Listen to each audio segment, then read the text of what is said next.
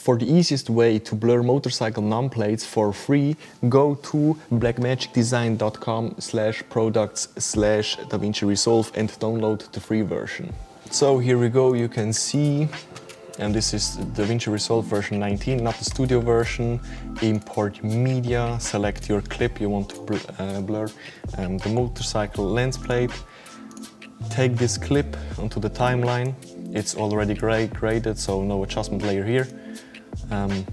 Go into the first frame.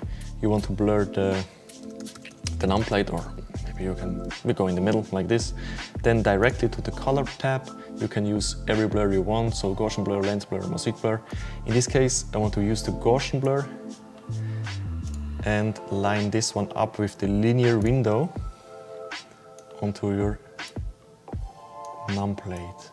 So to make it a little easier, you can go here on the right side, global blend, and take this one off, so you can see perfectly your numplate. So line this one up, just like this. I do it really rough in this case.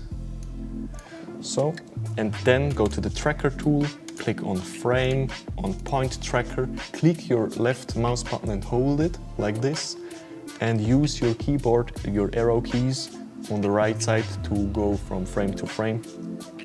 So hold your mouse button and just tap through the frames and hold it onto the plate.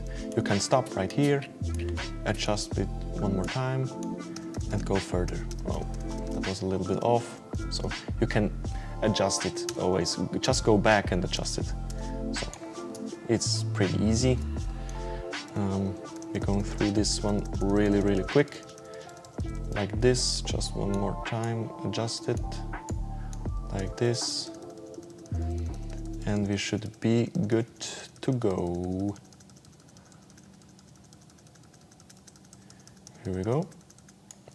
Then go back to your first keyframe.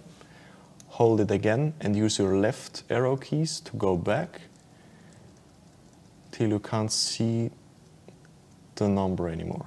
So here we go. Then this one is off. Create a new keyframe. Go further till you see it the first time right here. Put in the blur, and that's basically it.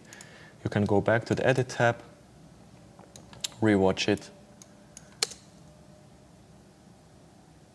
and your numplate is successfully blurred through the entire video, like perfectly fine. Yeah, thanks for watching. Check out Hang Off Store and Hang Off Media. Have a good one. Bye.